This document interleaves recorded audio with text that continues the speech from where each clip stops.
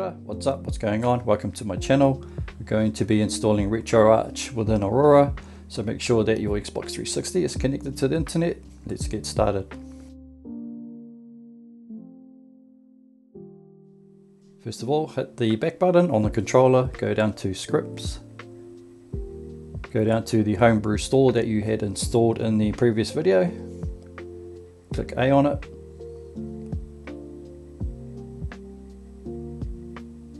Now we want to go down to emulators. We want to select the first one there, which is the Retroarch 360 version 1.0.0.2. Select yes to download it. Once it's complete, you'll receive a notification saying that it's installed, so just hit the B button to quit out.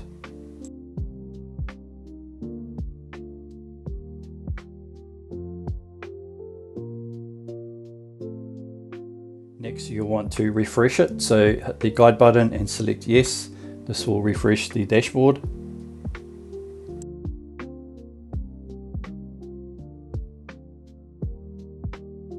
And the reason why we refresh the dashboard, it will scan for new content. And if it doesn't show up there in the games list, we'll have a look for it. So it should be under R, under Retroarch. If you don't see it there, we're going to have to manually link the folder. So click the back button, go into File Manager, go down to HDD1. As you can see there, it's created an emulators folder, and within that folder there should be Retroarch. So we're going to hit the B button to quit all the way back out to the dashboard. Now we hit the Start button, go to Content, go down to Manage Paths, click on Add, click Change on Select Location, go down to HDD1, go down to the emulators folder and press the yellow button, then go down to Save. Hit the B button once you've done that, and it should populate it there. So we can search for it, scroll over till you find it, and there it is there, Retroarch. It's ready to be loaded.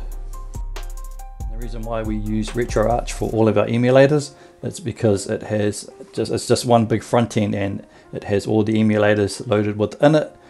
It's better to have it that way than to have single standalone emulators, because things can get messy, and this compacts everything all into one. So the first thing I like to do is to go to the input options, keep scrolling down.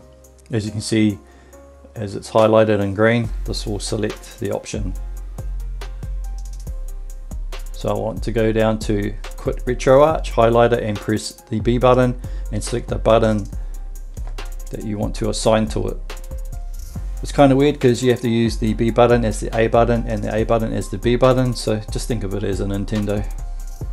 Now we want to save the setting, so we go to Save New Config, press the B button, and it should come up with the statement saying that it's saved it, and then we can quit out.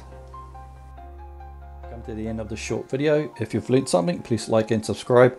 In the next videos we will be uploading ROMs and configuring the emulators. Thanks for watching.